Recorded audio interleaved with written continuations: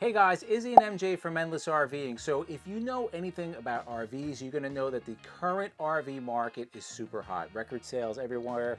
Everybody wants to buy an RV. In this video, we're gonna talk about our experience buying RVs. And how the current RV market could be a disaster for the RV consumer.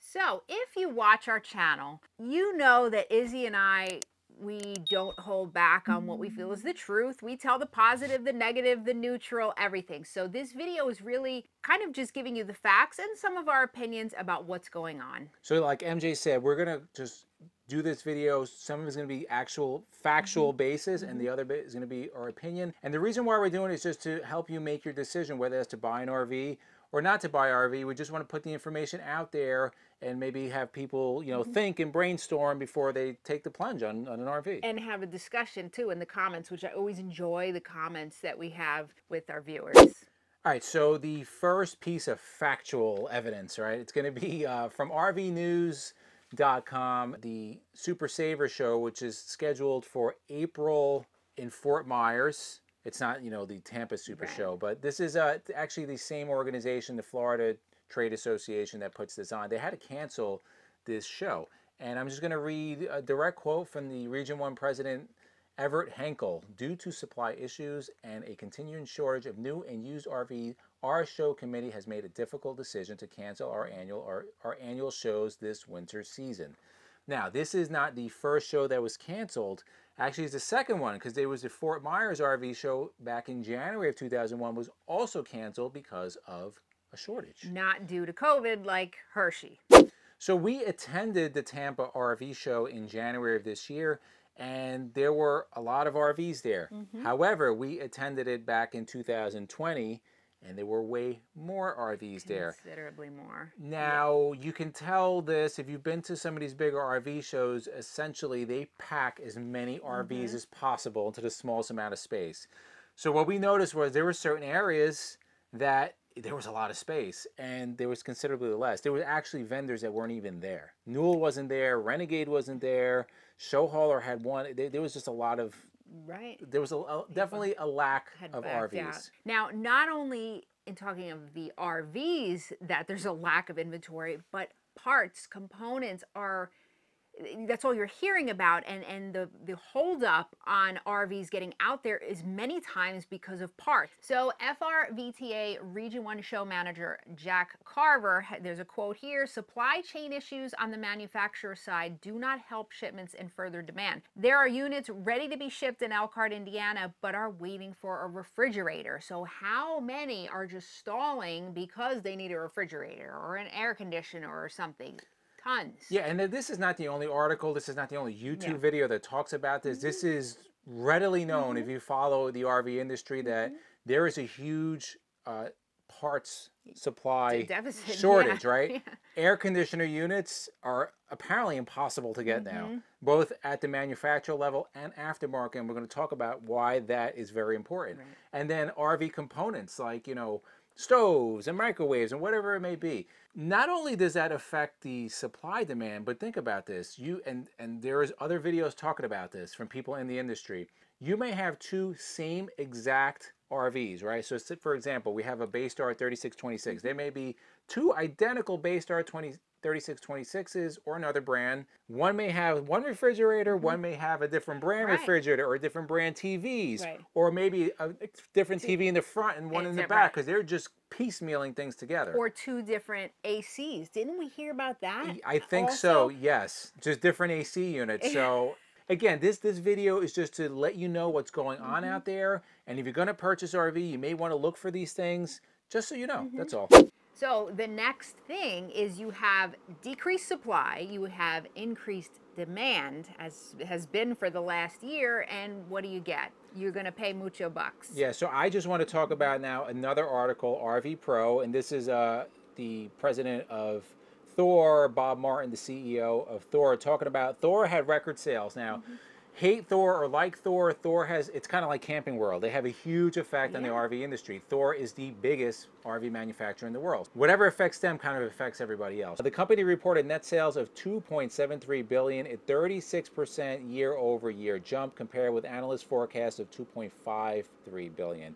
Earnings per share were up $2.38. They beat forecast by 83 cents. This is no new news. You can go on the internet across the board. Dealers are Lazy Days had record sales. Camping World had record sales. Thor, it's across the board. They're all having Winnebago. So what does this have? What is the result of this? And we've seen this firsthand. Now we're going to go back to Tampa. We're going to talk about Tampa. Shortage of RVs. RVs being sold the first day. Certain brand RVs being sold out through the year. Right, like through the, you can't even buy and past certain RVs having $1,000 off of MSRP, which is insane. That is insane. And people are paying it. And I will tell you this, we saw a particular RV that last year, same exact RV, and the MSRP difference between 20 and 21 was $1,000. So 21 was $1,000 more. But the show price was $25,000 more. Why? Is it that much more valuable? Well, yeah, it is, because when you have a decreased demand and an increased supply, the dealer is going to backwards increase. I'm sorry. When you have an increased demand and a decreased supply, the dealer is going to get more money, right? When they're selling RVs sight unseen, like people are buying it and just picking it up, which we never recommend doing, they're going to get what they want. So just be aware of that when you're going out there to purchase or researching to purchase your RV. Now, I have to say, as a business owner, I think it's great when businesses flourish. God bless them. I had one of my best years because everybody got a dog during COVID, and I have a dog training company. We did really well. So good for these companies for doing that. But again, you know, as a business owner, I always make sure not to take advantage. Not that I'm saying companies are taking advantage, but are they? You put in the comments below. What do you think? I mean, do you think that they're taking this and going with it and like, oh, we can charge way more? This is neither bad, good, neither one. What we're saying is we're going to give an example of our personal experience. When we bought our Newmar, we bought in 2018 as a 2019 factory order. We got, I believe it was 27% off with almost zero negotiation. It was very quick. I am reading on the Newmar forums, people are lucky to get 20% off. That's a significant amount of money. It really is. I can tell you that people are paying for our same model that we got. They're paying about $25,000 more for a 2021 than what we paid for. Now, if you're willing to do that, then go for it. But we just want to make you aware of what the industry is like, what the market is like right now. Because a lot of people are buying right now, and some people don't care. Yeah, and some people say, you know what? I don't care what the price is. I want an RV, and fine, that's great. I mean, good, go for it. But some people may not be aware, so that's the point of this.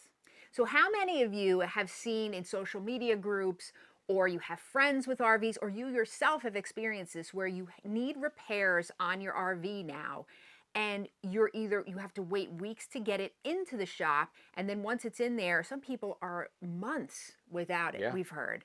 If you're new to RVing, we've said this in many videos, and if you're an experienced RVer, you know what we're saying is absolutely true. If you buy an RV, there's going to be problems, 100%. If you can't resolve that problem, sometimes they're very simple that you can fix yourself. Sometimes they have to go to a dealer or they have to go to a repair center. What we are reading, what we are finding, and again, like MJ said, put it in the comments below, is that the RV repair centers are essentially overwhelmed. Yeah. They're getting slammed with RV repairs, not because RVs are coming out any different from the factory, which they may be, we don't know that, but just because of the volume of people that are RVing. Good for them. In addition, if you're booming, don't think that the RV repair centers are not going to charge a little bit more, because they can. On top of that, when we talked earlier in this video about supply issues, I have read multiple places that air conditioner units are impossible to get. And there's other parts that are really difficult to get. Some of these stories, when people are saying we've been waiting weeks, we can't use our RV, the issue is that the parts are just not available. Yeah.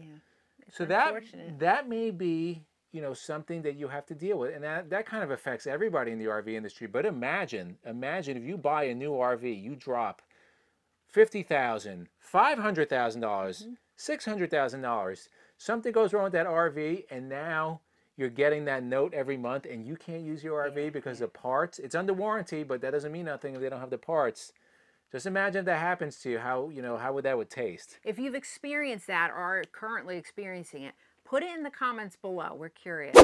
So there is no doubt factually that the RV industry is super hot. Where it goes from here, we don't know. Fuel prices are rising. That is pretty well known. And COVID vaccines are rolling out. People pretty soon are going to have more options of traveling because if they choose to be vaccinated, it'll be a lot safer, supposedly, to travel. Save your political comments. Yeah. So in the comments below, tell us your thoughts on the current RV market. Have you bought recently? Have you tried to sell recently? Have you had repair issues?